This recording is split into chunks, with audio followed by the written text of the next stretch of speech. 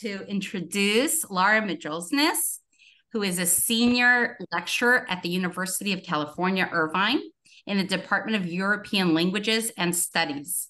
She's also the director of program in Russian Studies. She received her PhD from the University of Southern California in Slavic languages and literatures. She teaches interdisciplinary courses on Russian and Soviet cinema and on the history of Soviet animation. Lora and Michele Leigh recently published the book entitled She Animates, Soviet Female Subjectivity in Russian Animation, which I highly recommend, with Academic Studies Press in 2020. A Russian version of this book was released in 2023 by the Современная Западная Russistika.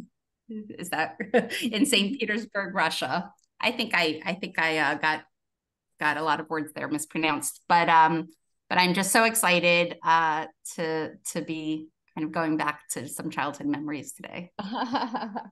So I've never done a paper on the process, so I hope I don't do too much of the process, but we'll see, or that my version of how I write is not interesting. But I think one of the things that's important to start with is that I am a senior lecturer, and this means we actually don't have any research requirements as a senior lecturer.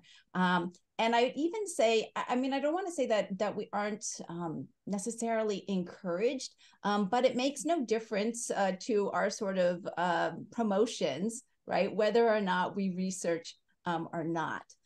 So I think maybe my approach is maybe different than some people, or maybe not. I'm not really sure. I fell into writing about animation after working on my dissertation on children's literature.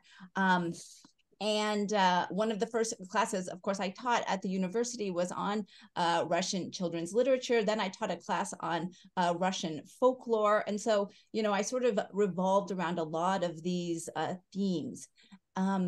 But I think actually my primary interest in examining animation actually came from an article that I just happened to read when I was writing my dissertation on children's literature about children viewing Russian films in the 1910s, right? Before there was actually, films for children. And this is actually what made me sort of say, oh, well, okay, there weren't children's films. When did children's films start? And even before I had started writing about animation, I started putting a class together for undergraduates, sort of a general education course that would be taught, across the university. And I was interested in teaching it because I had had great success with children's literature and folklore classes.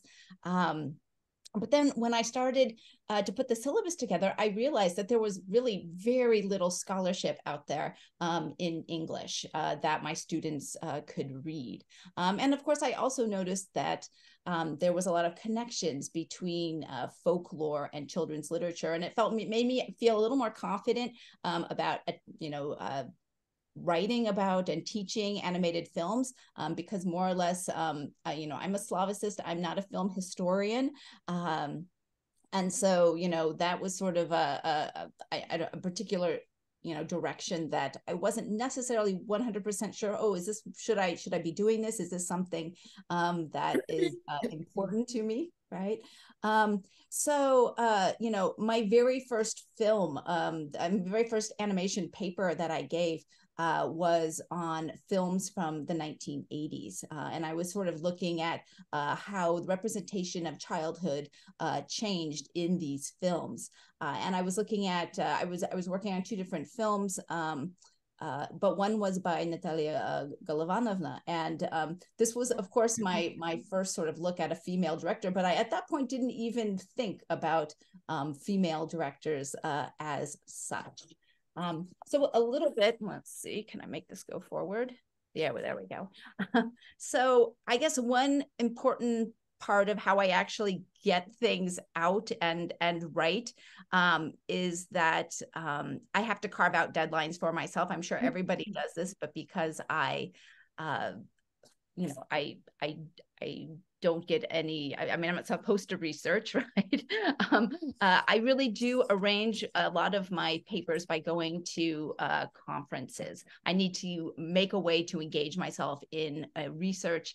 Of course, I bring all of my research into my current classes and discussions with my students. And so I think this does make it a sort of a richer learning environment for everyone. But presenting at conferences has really given me a way to not only deadlines, but to turn out chapters and articles, but also to interact with other scholars in my area, which I think has been very important for this writing process. And even though I do attend a lot of national conferences, I've gotten just as much or even maybe more out of regional conferences, local conferences.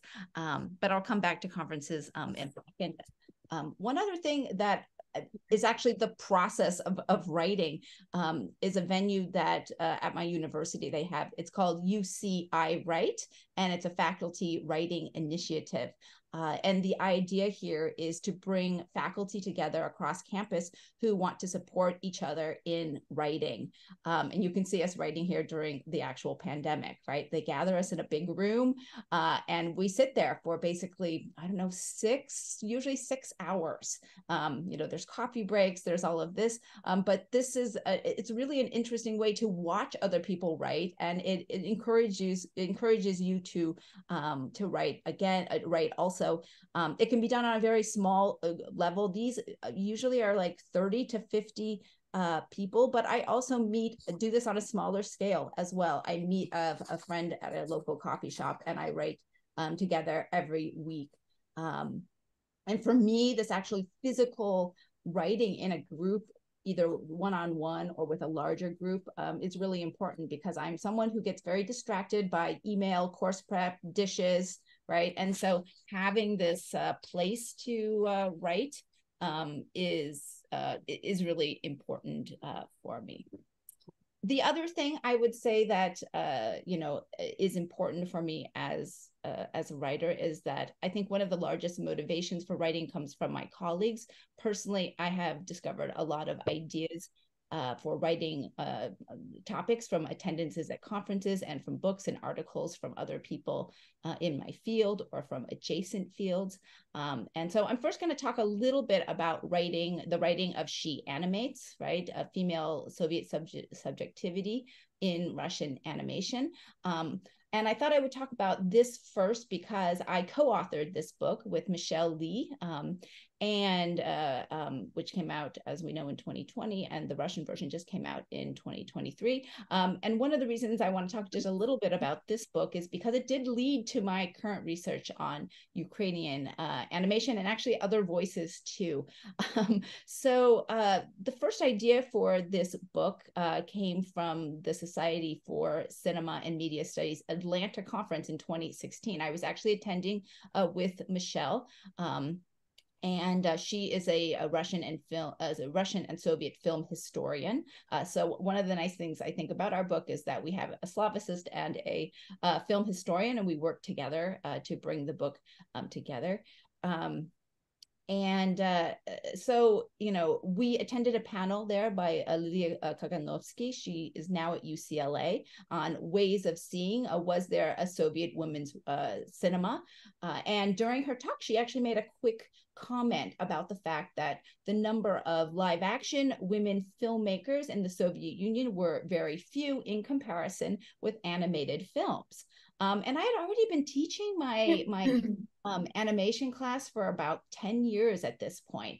And I listened to, and I was thinking, I started going through my syllabus and I was like, oh yeah, that was directed by a woman. Oh yeah, that was directed by a woman also. And so I would like to say that I continued to listen to Lilia's presentation, but I got sort of caught up in making a list of all of the women directors that I had been teaching, but had never sort of put the dots together that yes, there are a lot of female directors in Soviet animation.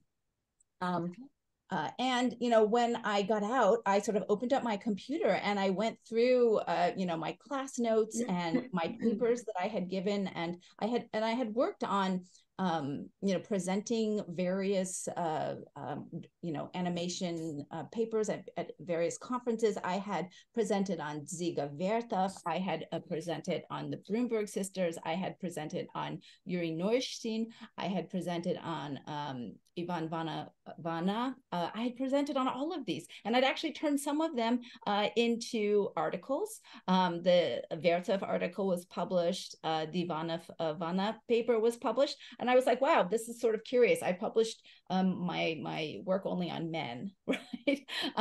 And then, what about all of these women? And so I went through and I said, well, I already have, about 40 pages written on these women. Plus I have all these notes from teaching on various women. And so I chatted with my colleague, Michele, and we decided to go ahead and put a book proposal together. We decided to go with Academic Studies Press for a couple of reasons. First of all, I did want to use the book as a textbook in my class. So price point was very important to me. I didn't want to be charging, most of the publishers we talked at had sort of like $100 price point for the hardback version, and then maybe a softback version would come out that would be accessible to students. This was a very quick way to make it accessible to students, and plus they also gave us the option of working with a Russian publisher to get it out in Russian. So I think that was important to us. I think in terms of how I sort of write and how I am inspired to write, I think that one thing is that other voices, meaning other books, really inspire, right? Just in my field, I think there are 3 books that have influenced me the most. David McFadden's Yellow Crocodiles and Blue Oranges came out in 2005, so it's a fairly sort of old book in our field. And he argues, of course, that socialist animation, the Soviet socialist animation between 1936 and 1999 was fundamentally emotional and not propagandistic. And so I really enjoy this book a lot, but I found that it was very difficult for my undergraduates to really get through large parts of it. I assigned them small parts of it. And when I'm writing, I definitely use his bibliography, and I use this as a way to sort of further my own work. And then we have Lora Pontieri's Soviet Animation and the Thaw from the 1960s, not only for children, came out in 2012. And Lora draws a lot on extensive archival research. She does concentrate her attention on animation for adults, the sort of newly emerged Soviet animation of the 1960s. And she gives analysis, right, of the various factors that took Russian animation from being, sort of dedicated to children, right, during the Stalinist years, to being a medium that addressed the adult public. And one of the reasons that I really enjoy her work is she offers a close analysis of many of the Thaw animated films for adults. And I really like the way that she uncovers the sort of dissent, right, against the Soviet government and demonstrates how individual artists began to demonstrate their own personal and subjective views on life. And I definitely think this book was very influential in my decision to write a book on Soviet animation, because I enjoyed her approach so much that I wanted there to be more of this type of research available to scholars, but also to my students. And then finally, Maya's book, right, which I'm sure that you all know.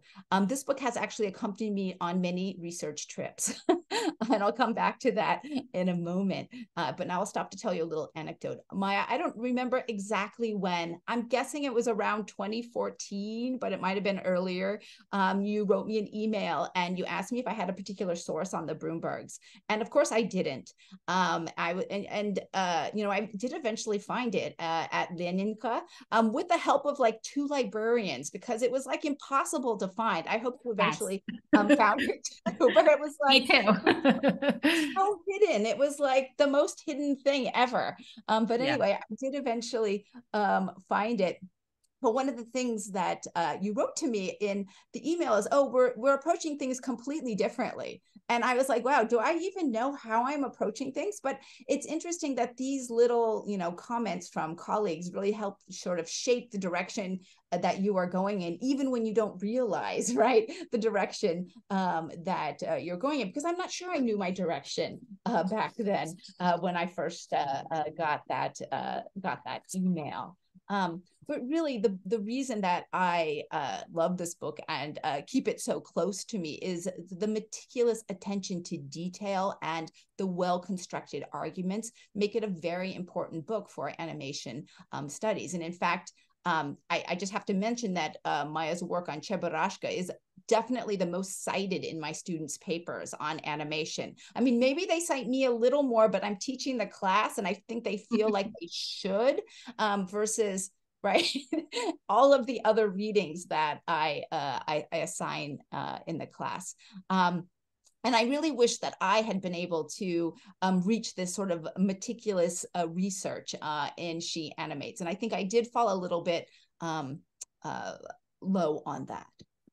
So our writing technique for She Animates, I mean, how did we get out a co-authored book? I think, first of all, it's sort of unusual in the humanities, the way that we did it, right? It's not that it's a co-authored book as in I wrote one chapter, Michele wrote another chapter, right? It's not this type of co-authored book.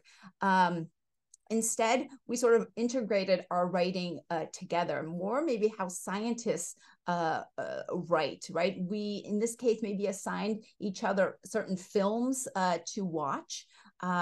And Michele and I also have very different writing approaches, but luckily our writing styles are similar.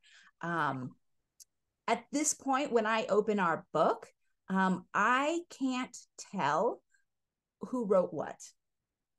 And we have sort of seamlessly integrated our work together. In general, we traveled together to Moscow to work in archives. Unfortunately, we spent a lot less time there than I would have liked. I think there's anything, like I said, large that I would change about the book. It was that I wish we had had more time in the archives. So I'm going to talk a little bit about the archives and sort of the things that we encountered there. So, for example, here is one of the archives that we visited. This is Gosfilmfond, right? The State Film Archive in Russia. And the archivists were more than happy to help us uncover the work of women. But at the same time, they sort of looked at us in sort of an incredulous way. Why are you pulling all of this work on women? They also served us tea and cookies along with the archival research, which is very, very different. If you go to Hollywood here in California and go to the archives, right, you're made to wear gloves, you're issued certain pencils, right? The archival experience is very different. We worked in a bunch of different archives there, Soyuzmultfilm, Argali, the Library of Leninka, and like I said, we made two different trips there. Michele actually spent an entire semester in Moscow, but she was working on another book, so our research together was her research there was really on something else and not on our book. So I mean, that was very helpful to have her there because she could copy things, send things to me, and it was nice to do that. One of the other sort of big research directions that we used is the library at the University of Illinois Urbana-Champaign. They have a summer research lab at the Russian and East European and Eurasian Center, and the librarians there are just incredibly helpful. the library there holds one of North America's largest contemporary collections on contemporary and historical materials on this period. And to make research there even better, if you get a research fellowship there, they give you free housing, they give you a stipend, they give you a travel grant. While this in general is for U.S. citizens, they do offer, you know, there are ways for international scholars to also receive this type of help as well. And so the research trips to Russia and to Illinois allows a lot of face-to-face time to work together and to write together, which I think was really instrumental in completing our project. Because even though we did assign each other sort of certain films, at the end, when we were synthesizing the work together, sitting face to face, made this type of work easier. We also met on Zoom to talk out our ideas. I've actually been maintaining a Zoom account since like 2017 or 2018, which meant when we all went into the pandemic, I taught my entire department how to use it, because at that point, nobody, really knew that. And I think the sort of final piece in how Michele and I co-wrote in terms of the dynamics is that we have really very different writing styles. I am sort of the type of writer that just wants to get something on paper. I just throw my ideas out and edit. I write fairly quickly. And I'm also very much inspired by other writings, which is why I sort of mentioned the 3 books that I always keep on my, about animation that I always keep on my desk. I'm always looking for something else to read. Michele's approach to writing is more meticulous. She weighs out every word. She carefully crafts each footnote. I'm constantly trying to find where I found a quote, right? So we just have very different approaches. And, you know, when I look at our book today, I can't really tell you who wrote what. I can usually tell you who started a section or who maybe wrote the first draft. But you know, sometimes I read something and I'm sure that she wrote it. She thinks I wrote it. Of course, not everyone has a friend in the field that they can work this way. But I actually really do encourage this type of writing. I know that maybe I'm lucky in a way that, you know, if I were not a lecturer, but a professor here at the University of California, they wouldn't have accepted this book as a book because it was co-authored. And so here in the United States, it wouldn't have been helpful to promotion. But I really think that's sort of a problem in the humanities that the scientists don't face. You know, they are very much open to collaboration, and that we don't do this in the humanities, I think is actually I think it actually sort of harms our our scholarship. So anyway, this is my take on it. So I'm going to talk a little bit about the thaw and the Brezhnev stagnation period. This is the chapter that I shared with Maya. So, you know, when I first put together my teaching syllabus for the animation class, this film actually wasn't on it the first time I taught. But I had become acquainted with this film when I was a graduate student teaching Russian at the University of California. And the Russian language program director at that point was in her 40s. And she wanted our students who were studying Russian to watch this film. And she made sort of handouts of the songs and she glossed them appropriately so students could sort of follow along, because this is a musical, right? There's no, everything is, the entire plot is carried by song. And I went along with the idea. Of course, I was just a grad student, but I kept thinking to myself, this is really hard for students to understand. They're singing in sort of a stylized manner that is tough for beginning students of Russian to understand. Secondly, I couldn't really figure out why she was so taken by this animation. It was sort of beyond me when I was that age. I mean, I knew, you know, in the 1990s when I was a grad student, The Simpsons, right, were a very popular animation for adults, right? I was raised on, here in the United States, what we call Saturday morning cartoons. So I didn't sort of find the animation at all, the animation technique of, it was fine for me. I was used to that sort of limited animation, right? But I couldn't figure out, you know, why she was just so taken by this occult film. I just didn't see the appeal back then. But when I was, you know, redoing my syllabus, I remembered this cult-like attraction to this animation. Not only, of course, to my director, because over the years, I realized that a lot of Russian friends and a lot of their parents had this sort of attachment to this film. And this is when I added it to the syllabus. But at first, I didn't really consider it part of women's cinema. When I first taught it, I taught it as limited animation. I taught it as a musical, right, for children and a much broader audience. I taught it, you know, I taught it as, you know, how it became sort of a cult film. But I never realized really, or put two and two together, that Inessa Kovalevskaya was a woman, right? And so when I started to formulate my book project, this is where this sort of came out. Now, I really wish that this film had been one that I had been allowed to, I think I was supposed to announce this, sorry. There we go. I really wish that this film I had been allowed to do more, or been able to do more archival research on. Unfortunately, we were very limited and weren't able to do a lot on this particular film. However, I was able to locate a few resources that were very helpful in writing of this section. And I think finding Kovalevskaya's own recollections of making the film really gave me a lot of insights that I think made the chapter a lot sort of more interesting.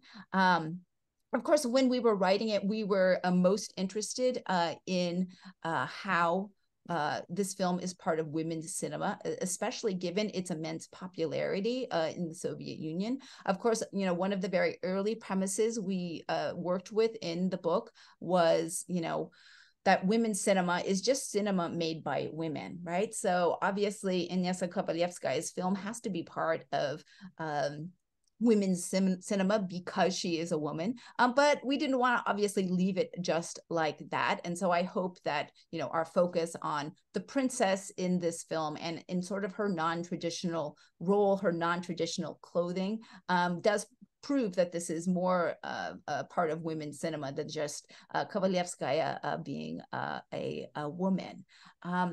And one of the things that I focus on in the chapter is that, you know, she recalls in her memoir that it was very difficult to work on the character development, the images, right, of these characters, especially for the troubadour and the princess, right? And the artist had come up with the sort of first sketches for the main characters. And I'm going to show them to you because this is something that I didn't get permission to put in my book. So they aren't there.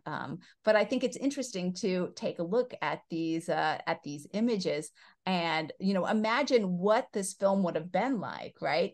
If we had had these characters for the princess and the troubadour. I think that, you know, it would have been a very, very different film. I mean, to me, they're much more clown-like, right, than what ends up in the film. And of course, I wrote about this in the chapter, but I'm still amazed, you know, at what Kovalevskaya was able to do. That because she had worked earlier as an actual censor, right, on other animations, she then when saw these drawings, she said, oh, this is not what we want, right? And so she brought it to the artist, to the art council, and asked, no, this isn't what we want, right? And she got them on board and was able to change them, right, to what we're used to, Lora? Yes. You have a question from Miriam I'm sorry. Reiner. No, I'm no, sorry. that's okay. That's why I'm stepping in. Thank you. Yeah. No, she is, I guess not everyone's familiar with the film. And that's one thing that I really found is that like the most iconic Soviet films, like, are like Mickey Mouse over there and nobody outside of the Nobody Soviet knows them here. Oh, I'm sorry. So So I should go back a little bit and tell a little bit more about it, right? Yeah. So this is a film. It is a musical, right, about a group of wandering musicians, right, who wander to a castle, right, where they meet a princess, right, and they, of course, as you would imagine, fall in love, right? And I mean, I'm telling this very quickly. They fall in love, and while you would expect, they would maybe follow, they would stay there and become, right, prince and princesses or together or something like this. She runs away with the musicians. Right.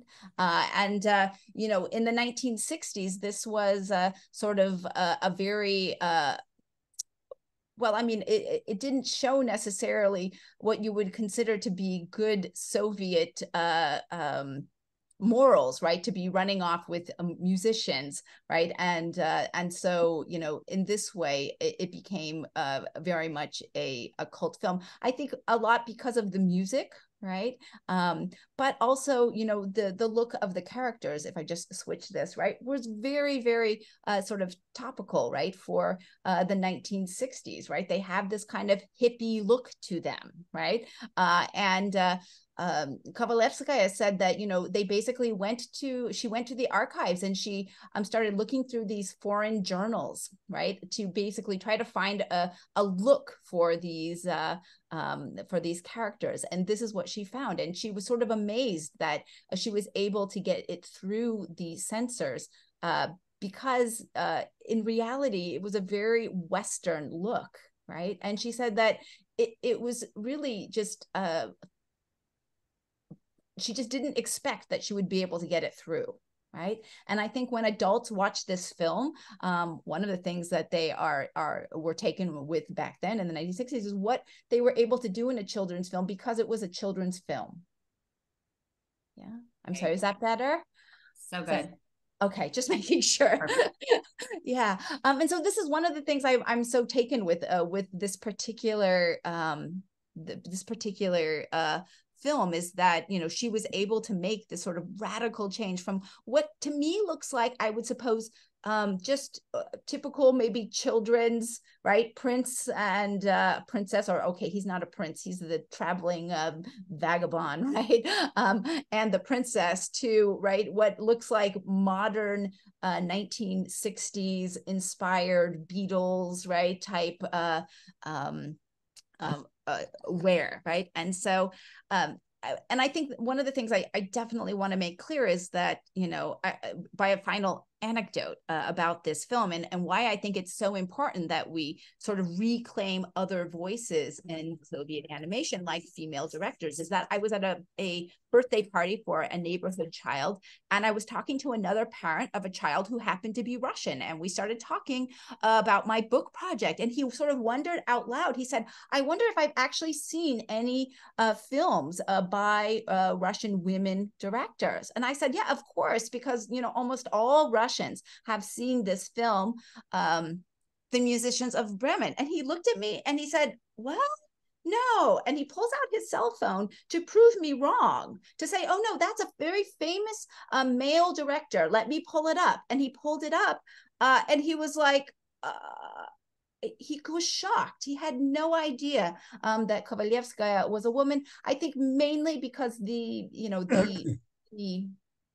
songs are so famous that people conflate the composer, right, of the songs and the singer of the songs with the animation, right? But it's another way in which, women's voices in animation become erased, right? And also and so the art director, that, Lora, the yes? art director is currently a chassid living in Israel. Oh, that is very interesting. I didn't know that. Yeah. Yeah, so lots of connections there. Yeah. Did I make mistakes when writing this? I absolutely did. And you can't see this, unfortunately. I cropped this a little wrong. Let me see if I can go back to the other one. Oh, well, no, you can't really see it here either. And this is my point, right? Did I make mistakes in writing this book? I actually made probably a lot. But one of the ones that drives me crazy that I made when we were working on the translation of the book, we were working with a translator who pointed out the princess is not wearing boots. She's wearing shoes with high socks. Now, of course, do they kind of look like boots? Yes, but are they boots? No. So, I guess this is another thing, right? We write and then we hope that someone else comes back and fixes our mistakes. So yeah, obviously this is one of my mistakes. So how did I start writing about Ukrainian animation? I have to say that this is a new project, something that I am just getting started on. One of our reviewers from She Animates, Malcolm Cook, sorry, I think I'm supposed to be moving on here, from the University of Southampton in the UK, asked me, to write a chapter on geography on Soviet animation, post World War II Soviet animation, for a book called Geographies and Histories and of animation. And so, of course, he wants something new, something that hasn't been done before. And I really started out to do just this. I mean, I was told, post World War II animation in the Soviet Union. And so, I think it was really the war in Ukraine that led me down a different path, one that I'm not sure I'm completely authoritatively approaching, but I do think it's very important. I think one of the things we talked about a lot here in the United States when the war first started is that, one thing that this really means is that scholars really need to work to uncover these uncritical biases that have been sort of very too long overlooked in the study of the Soviet Union. Works of literature, music, right, cinema, all need to be re-examined under sort of a more critical lens to reveal the sort of national trends that were labeled Soviet or even more inappropriately, maybe Russian, right? And I think that even when I sort of think about my past work, especially in my teaching, when I'm teaching undergraduates, I often just say, oh, this is Soviet, right? And I leave it at that.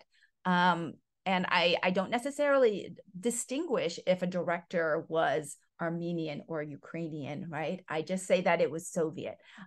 So with this invited chapter that I was pitched, right, post World War II Soviet animation, I decided that really what I needed to do was do a better job at uncovering more national animation, right? More of these other voices that we may have just called Soviet.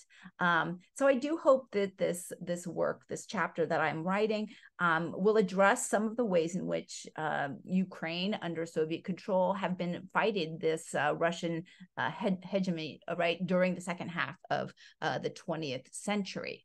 I do think, looking at Ukrainian animation, I think that Ukrainian and Russian animation have some similar trajectories. I can't say how much of this at this point was forced on Ukraine, but I'm going to talk a little bit about what I have discovered or uncovered so far. And I did go back sort of, even though I've been tasked with doing, post-World War II, I did start back at the beginning to really better understand the trajectory of the animation field in Ukraine.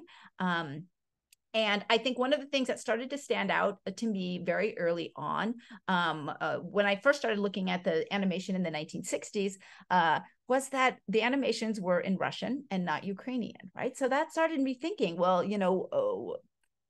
what's going on here, right? What is happening? And I don't have data necessarily on, how many animations at what time were in Ukrainian and how many at what time were in Russian. But I'm just going to talk a little bit about what I have found so far. So the All Ukrainian Photo Cinema Administration in Ukraine was established in 1922 under the National Commissar of Education of the Ukrainian SSSR. And as in Russia, right, a directive in April of 1922 brought all movie theaters and photographic industries and film industries located in Ukraine under this administration. And Vyacheslav Lewandowski is really considered the father of, or the grandfather maybe, of Ukrainian animation. He was born in Kiev. He began, like a lot of animators, began in other fields, maybe not related at all to animation. He began to study physics and chemistry, but then transferred to the Kiev Theater Academy in 1918, and then studied studio painting at the Ukrainian Academy of Arts. While he was still a student, he painted scenery for theaters. He illustrated children's books.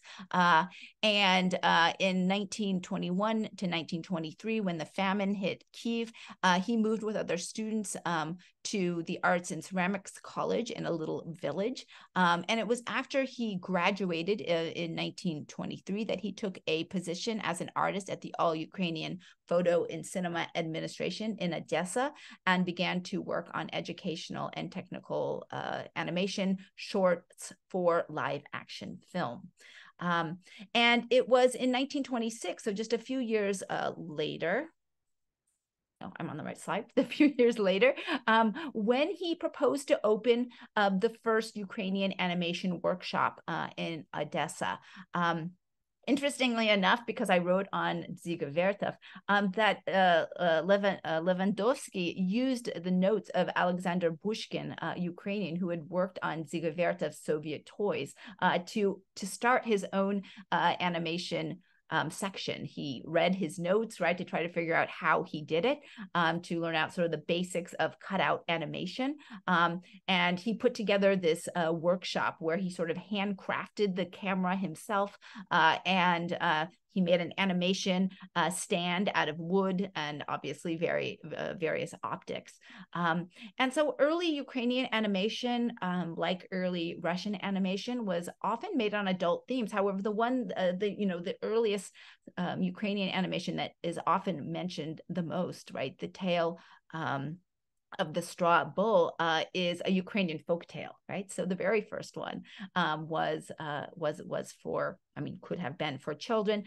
It's lost, so we can't see it. There's a still here from it. The next two animations that they turned out, 10 years, came out in 1927, and it was a propaganda film that used animation to diagram the accomplishments of the Soviet government for the first 10 years. And then, but this was also never screened, also lost today. I don't even have any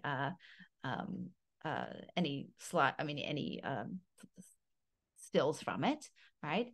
And then finally, Ukrainizatsiya from 1927. This was also by Lewandowski, and this was about the adoption of the Ukrainian language, right? And so it was right up sort of my thinking of like, well, what's going on here with Ukrainian and Russian? And it was about, like I said, the adoption of the Ukrainian language in official institutions in Ukraine. The interesting thing is that when you start to look this film up on various sites, there is a press record as if it has been screened. But there's no record to necessarily whether or not it was screened. So there's a little bit of a unknown situation here. The press, though, I figured it was at least screened once. The press, praised his work and the skill of his animation, but the film did run into trouble because of the changing climate about the Ukrainian language. So the policy of Ukrainization, if I have that right in English, was part of the early years of the Soviet Union. It's usually from about 1923 to 1931, but those end dates are very flexible, as you can see, because this film was from 1927. The first years, at least, the Soviets were more worried about political opposition, right, than to Ukrainian national movements. And so in a way, at least the first years of those 1920s, the Ukrainian culture enjoyed sort of a little more of a renaissance. For example, even if you look at dates from as laid out as 1931, if you look at theaters, 88 theaters were showing in Ukrainian, 88 were in Ukrainian, there were 88 total theaters, 66 were Ukrainian, 12 were in Yiddish, right? And only 9 were in Russian. So, you can kind of see what, the languages that people were using at that time. The number of Ukrainian papers, which almost didn't exist, newspapers almost didn't exist in 1922, had reached 373. Out of 426 by 1931. And there were only 3 large Russian papers at that period. And if you look at that period also, if you want to look at the schools, the Soviet-backed educational system drastically raised the literacy of Ukrainian-phone rural populations during this time period. And by 1929, over 97% of school students in the sort of outlying regions were obtaining their education in Ukrainian. So at least in these early years, it seems that Ukrainian was encouraged, or at least not discouraged directly. However, starting definitely in the 1930s, right, at the beginning of the 30s, the Ukrainization policies were reversed, and these policies were declared to be the primary problem in Ukraine. Usually the major repression is marked to 1929 and 1930, with the sort of peak happening during 1933 during the Great Ukrainian Famine. But I mean, this film is from 1927 about the adoption of Ukrainian language. And we also know that from the press reports that, he was accused of avant-garde experiments, right? Because the film was made of abstract construction. I don't know. I mean, I look at the things here. They don't look so abstract to me, but, and the film was eventually banned for its national orientation and was considered harmful. So I mean, we can see that, one thing that is for sure is that Ukrainian animation was strangled by Moscow, right, from very early on. So let me talk a little bit about World War II, right, animation and what's going on post World War II. So one of the things that happens in Russian animation is that the sort of trend towards Russian national content, right, happened in post World War II Russian animation.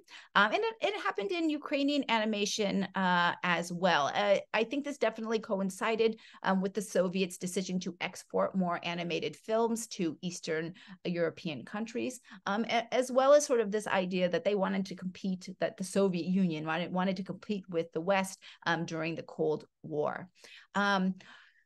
Of course, in Ukraine, just like in Russia, after Stalin's death, right, Ukraine really wanted to establish a new founding narrative. They wanted to, in order to popularize this sort of new narrative, Ukraine produced new publications on the communist revolution in Ukraine and sort of rewrote their early Communist Party history. They, of course, rehabilitated Ukrainian communists who had fallen victim to repressions and death, right? And constructed a set of monuments that sort of embodied this new historical paradigm. And these sort of efforts aimed at de-Stalinization, right, also helped promote Soviet Ukrainian patriotism, so that Ukrainians would feel more part of the Soviet whole. In terms of Ukrainian animation, it was reborn after World War II. There was an establishment of a new animation workshop led by Ipolyt, Lazarchuk, Iryna and Nina Valisenko. No more women, right, who were working in Ukrainian animation. And Kievnauchfilm established itself in Ukraine in January of 1941. So right as the war was starting. As you can imagine, they first produced popular science films, or small bits that would be used in other films. And then during the war, they were evacuated to Tashkent. They eventually returned to Kiev in 1944, but they remained sort of dormant until the 1950s. But once they got going, right, in the late 50s, Kievnauchfilm worked until 1998. They made over 300 films, mainly shorts, usually for television. And the Ukrainian School of Animation sort of established their own techniques, their own styles and themes that I think really helped their films push the boundaries of both Soviet and world animation, even though we maybe don't think so much about Ukrainian animation. Ukrainian animators, like Russian animators at the time, really refused to imitate Disney. They rejected Disney's naturalistic styles. They really did search for their own sort of styles that were founded in the strength of individual artists. So I'm going to talk a little bit about the adventures of Pepper. The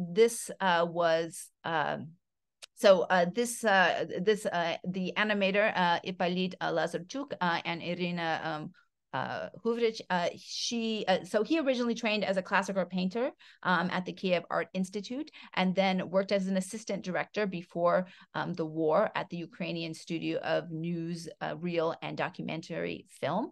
After the war, he co-directed the probably most famous post-war animations, The Adventures of Pepper, which came out in 1960. Hurvych graduated, from the Kiev Art Institute as well, but she spent her first years working at the Vzhenko Film Studio, and then joined Kievnauchfilm, where she formed this animation workshop with Lazarchuk.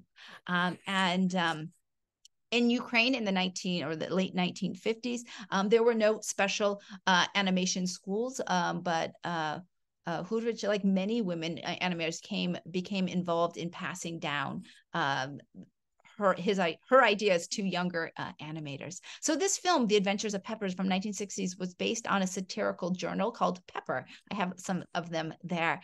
The magazine ran from 1941 into 2000, and it was controlled by the Communist Party of Ukraine. However, while it was a tool of the Communist Party, the humor really served as a way to undermine the power structure, right, of the Soviet government at the same time.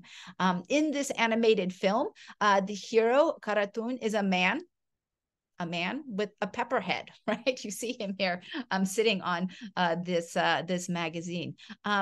He is a magazine employee. He fights bureaucrats and poachers who are trying to ruin the forest and ruin the water. And this animation, I think, distinguishes itself actually from Russian animation of the same time period. Because, of course, it does emphasize Ukrainian dress, Ukrainian language, but also the grotesque, right? This Pepper guy is a little unusual for the time period. I think the very opening of The Adventure of Pepper may remind viewers of Disney animation. And I think the introduction of this Pepper man is even more shocking because of this, right? So the opening scenes are these birds playing music on string instruments, trombone, flute, right? Rabbits and bears are dancing to the music. There's sort of a Disney-esque locker room joke humor. There's a fisherman who gets his hook stuck on his rear end, right? And then when he finally fishes something out, he fishes out tins that had fish in them instead of actual fish, right? But, you know, the other sort of interesting things of The Adventure of Pepper is that it is for adults, right? Because, you know, he is part of, Karatun, the main character, is part of the editorial staff for the satirical magazine Pepper, and he springs into action to help these inhabitants of the local forest and river. He finds out that there are these negligent factory managers who are not only drinking and driving, they're poaching, killing animals, but they're also letting their factories pollute the local river that are then, you know, spilling into the forest as well. And, you know, the managers also have these sort of, you know, they demonstrate a lot of moral, personal failings as well. They become drunk. They can't distinguish a deer from a dog.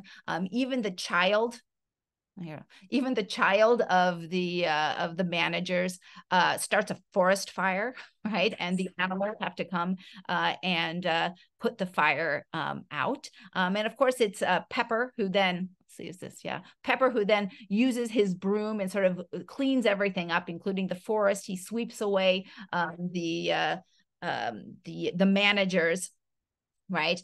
And puts everything back in order. So, you know, I think one of the things to point out that became so interesting to me is that while this animation is in Russian, the Ukrainian is there, right? It is in a way sort of politically charged. Ukrainian is used in sort of all the written communication, right? Hence the warning sign about no hunting in the forest is in Ukrainian, right? And when Karatun, the pepperhead visits the hospital, right? It's in Ukrainian. When the bear takes anti-anxiety medicine, when he realizes he's being poached, it's in Ukrainian, right?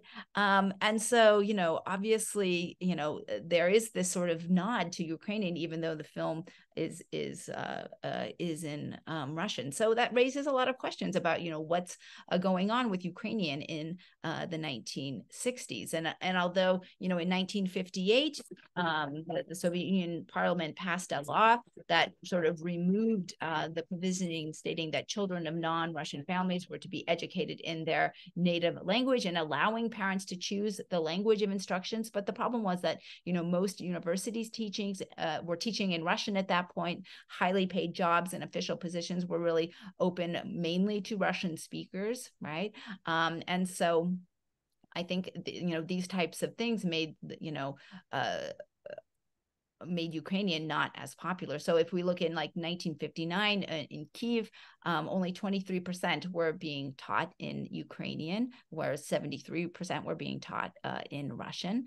And so I think that I suppose the reason that Adventure of Pepper, right, is in Russian with Ukrainian, you know, signs is really understandable given the language politics of the time. Obviously, a lot more research has to be done in this area. I am still working on it, but I hope that gives you a view into my writing process and what I'm working on now. Thank you so much. And see you guys. Yeah. Okay. So I have a few things that I want to say, but I want to first open it up just to see if any questions had come up during, and if not, then I'll go so everyone has a chance to think. Does anyone have a question? Comments? Okay, good. So I'm going to go first. So thank you so much for discussing the processes. I remember one time, like, okay, sorry, I'm not sure where to start. it makes sense to me that you can study gender. Oh, Marianne raised her hand. Sorry, I didn't see that. Okay, Marianne, wonderful. Go, and then I'll formulate. Oh, it's okay. You can start. I mean, so thank you. It was really interesting. I have a question regarding if you could please go back to the musicians of Rema. Yeah. With the princess and troubadour. So if you Yeah. go back, I have a question regarding the numbers. Maybe we can see again the slide. Hold on one second. I unshared, but maybe that was a bad idea. Let's hold on one sec. Let me share again. Let's hope I can share better this time and with more authority. Okay. Are we sharing? Yes. Yes. Thank you. Let me just find the number. Here. Yeah. The numbers on them. I mean, I'm not 100% sure what the numbers are. My feeling is that it's color. You have to click on the slide. Click on the slide that you want us to see. Oh, you don't see it? No, because it's just click on the slide that you want us to see. Okay, let me try again because I'm not doing it right. Okay. Oh yeah, here we go. I got it. Okay. Yeah. Yep, we're getting there. Sorry, I went the wrong way. Okay. My feeling is it's color. Yeah. But I'm not 100% sure. Yeah, no, it is. Right, so 2023, right? To me, this is like color markings. Okay. Yeah. Right, so giving the I mean this is just done in pencil, right? But to give the viewer sort of the idea of what it would look like, because you know when animation is created, it is this sort of tailorization, right? Where one person does the drawing, right, the original drawing, then they pass it on to someone else who will they back then it was done on cells, right? So clear pieces of plastic, right? Where they would draw on each of the clear pieces of plastic, the moving parts, right? And then, the moving parts could be, various hands, right? Moving. And so they would also go to what was called, in English called a color key department that would actually do the coloring in. And they would also, there would be a different department that would do the sort of outlines, right? So it was done in sort of this very tailored. So the original artist here is giving the color key department a guide of how he thinks they should look. Right, because the artists themselves would have the sort of, there was one main artist who would do the image drawing, but then because everyone else then had a chance, right, to do a little part, he wanted to pass on as much information as possible. Yeah, okay, thank you. These are sure colors. 23 is yellow, for example. Oh, thank you. I don't have my glasses on, so reading them on the side is hard. Thank you. Oh, it's not written, but we can guess this, and we can guess each number. Yeah. Beautiful slide. Yeah, this says Krasny right here. Yeah. Oh, no, Krasny. Okay, sorry. I should put my glasses on for this. Outline. Yeah. Gray outline and red outline. Gray outline right here. Well, I don't know if you can see where I'm pointing, but anyway. The feeling is colored, and then the numbers are the numbers of the colors of the. Yeah. Okay, so if you want, you can click out so you can see all of us. Oh, so we can... Yeah, sorry. Unless someone else is going to ask me that. Oh, unless somebody else has a question. Back. Hi. Okay, so let me try formulating again. Okay, so I think that I read your book and I loved it, as you know. And I think that a study could be done of women in the animation industry as a separate category of study, just like Jews as a separate category of study. And one time I was asked actually to do this long encyclopedia entry on Jewish women in Soviet animation. And it was not, okay, after like, it has to be women and they have to be Jewish and Soviet. And it was that research. it was like genealogical, you know, and that's what you have to do, right? I'm like, we should just DNA test them, you know, it was like ridiculous. It would make our jobs easier. No, but I really thought that it was an artificial category, like Jewish women. Yeah. But having said that, I don't think you could stop. Like I'm very taken by this like recent desire to separate Ukrainian and Soviet when it comes to Jewish animators or artists. And everyone you showed us, Bushkin, Zigavertov, Lewandowski, Hurvych, they're all Jewish. Yes. Yeah. So like reclaiming their Ukrainian, you know, nationality. Right. I'm not saying Jews didn't use their Ukrainian nationality. No, yeah, of course. In very specific ways. Yeah. And not to mention the Jewish part almost feels like it's the other way. Do you know what I'm saying? Right. That if you don't mention that, then you are going down the wrong path. And I think you might be. I think that is probably correct. I think that it needs to be mentioned as well. I think that I ended up sort of attracted to films that were really talking about Ukrainian language, right? Or had pieces of Ukrainian language in there. But you're right. I think that does have to be mentioned.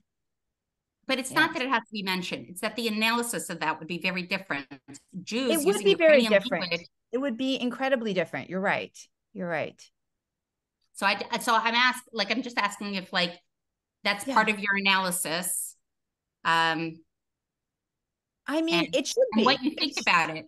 Yeah, it should be part of my analysis. It definitely should be part of my analysis and something I'm definitely going to think more about. When I'm in the actual chapter, I also, the Snow Queen, which is another famous, animation from the 1960s, is the director is actually Armenian. Right. So, there's a lot of sort of, situations here. And I think there's many different levels. And of course, in one chapter, you can't approach all of them, but you can certainly mention it, right? With this sort of with the reason that you are doing a particular approach.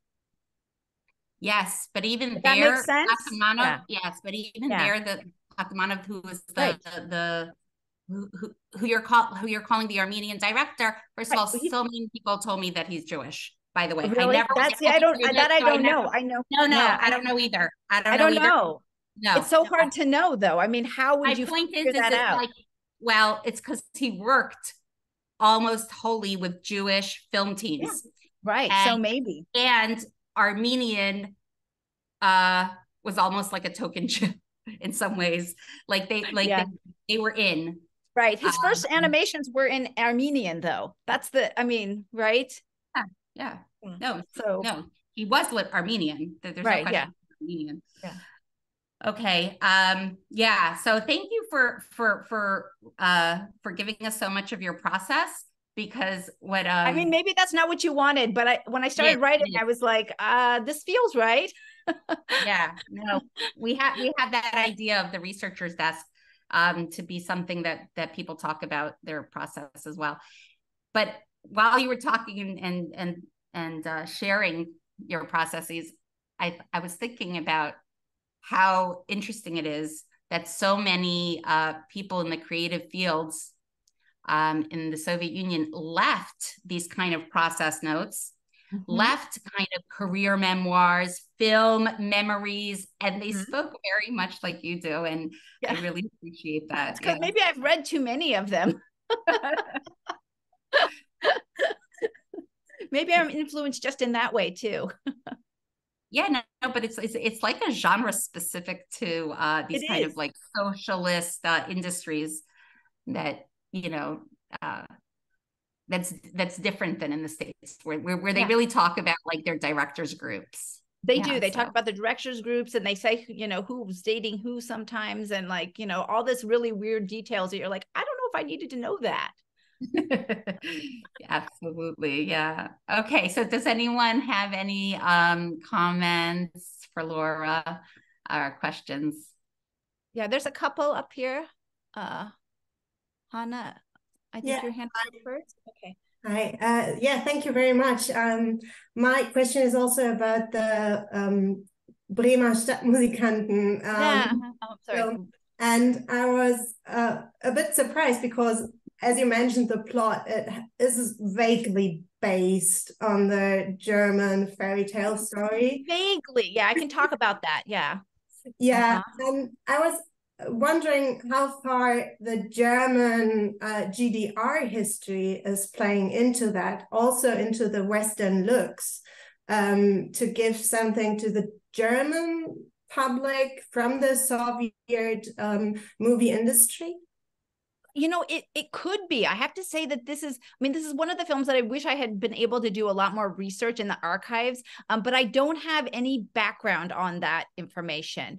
I know that they chose this film because they wanted to do a musical. And so they wanted to choose a film that hadn't already been done before and had some sort of music connection, right, to make the musical more. But I haven't done any research on, for example, what the response was in Eastern in Germany. I just have no idea, unfortunately. But it is a really interesting question. I was wondering, I think back in my head, I remember there's an early D-file, which is a German GDR film production, also an early version of a Bremer Stadtmusikanten. Yeah, and how far that might be. Maybe this is of interest to you. I don't know. Do you know if it's a musical? I haven't seen it, so I'm learning something today. I doubt it's a musical because it's very early in GDR history. Right, yeah. Maybe this is something interesting to you. No, it's something very, very interesting. Yeah. Thank you very much for the talk. Yeah, thank you for your, sorry, I don't have more information on that, but it is one of the films that I really wanted to get more information about, and we had so little time. Sure, yeah. Thanks. Hilya? Thank you very much. Thank you for your presentation, and you spoke about different and so important and fascinating subjects. So I have maybe a couple of notes of each of them, but let me start with Bremensky Muzikanty and the western part of this story and this film.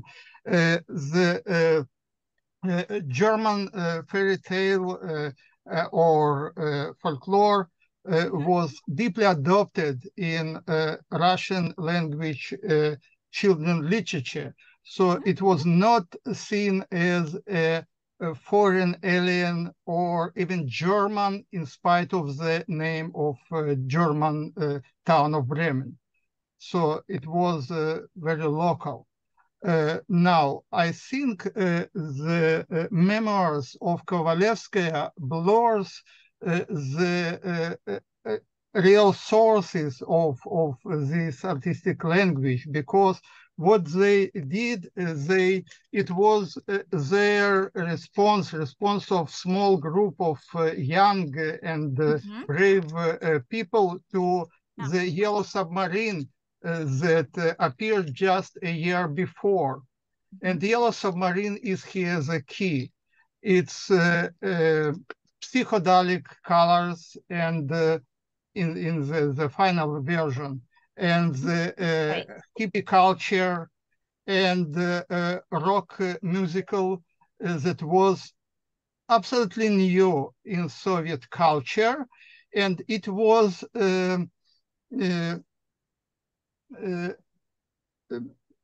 adopted, even not adopted, but presented as something local. It's not American, it's nothing, it's not Yellow Submarine, it's ours. It's Soviet, it's not Russian, it's Soviet. So now about the dichotomy of Ukrainian and Russian. I think we should be very careful about drawing or projecting our today concept on the Soviet history. I think the process of Ukrainization, not I think, it's fact, the process of Ukrainization was really a part of much general Soviet politics of Koreanization, or going to the roots that was implemented in each Soviet republic, whatever. And it was not specific for Ukraine. And I'm not sure that we are speaking here about the Ukrainian national consciousness or self-identification. Not there, not in the paper. Such like paper magazines were in almost each Soviet republic, and they were just a copy of the Central Soviet magazine Crocodile. Right. Just Ukrainian Crocodile. So I think here we have local Ukrainian versus Soviet and not Russian. It's more about universal and local than really national, I think.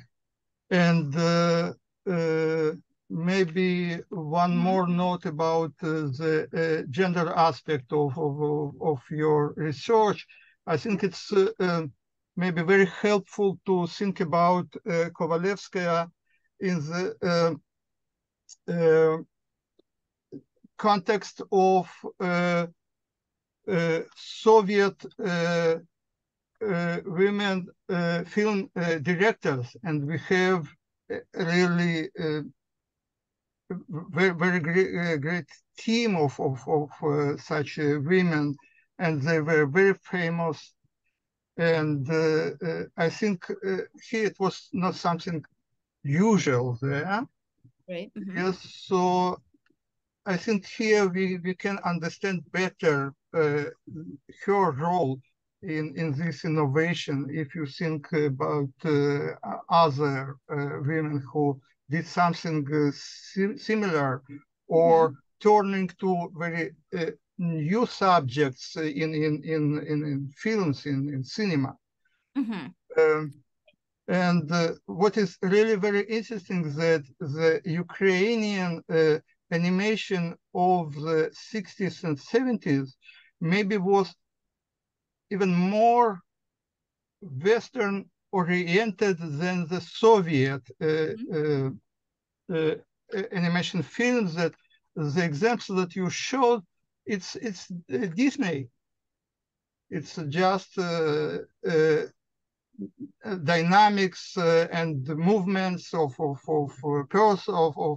characters there, and the rhythm of the films and the characters and the style of the characters are much more Disney than the production of Soyuz Multfilm, for example, of the Central Animation Studies. Studios. Okay, so it's yes. So thank you for very interesting questions and directions of thought.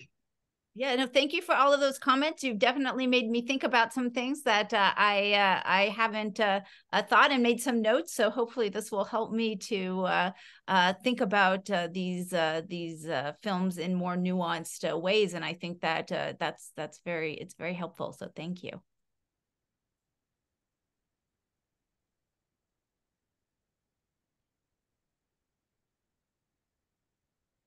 Okay. Does anyone else have a question or comment? Okay, Ilya, I know I'm not supposed to follow up on Ilya's question, but I'm just very curious. What, Ilya, are you saying that Ukrainian animation was more, you found Ukrainian animation to be more Disney-esque than Soyuz Multfilm, which had so many Ukrainian artists? Until Ну Погоди. Wow, I have to think about that, but yeah, I have to think about it too. It's eternal Tom and Jerry. No, yes, but Yeah, but what Ukrainian studios were in operation in the 40s and 50s that there weren't weren't part of Soyuz-Multfilm? We don't. Yeah.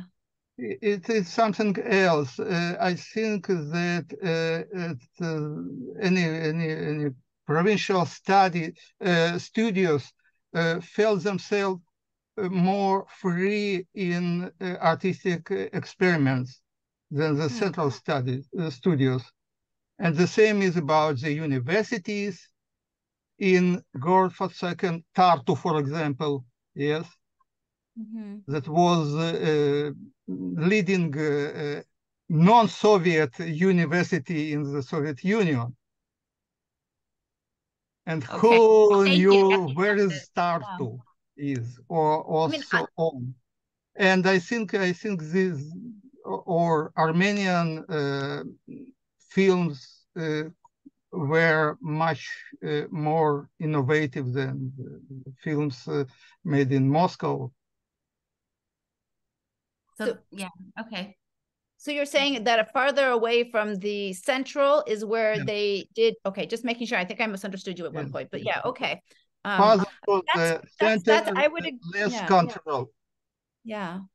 Yeah, I'll have to think more about them being more Disney-like. That wasn't my first impression, but like I said, I'm just starting down this path. So I might discover that I agree with you.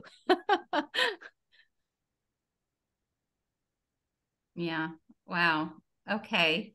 Well, thank you so much. It was a real honor having you, and yeah, you gave me a lot to think about also, and Ilya also. Thank you for those comments. I also am taking mental notes. Yep. And I can't wait to hear great things from you, Laura.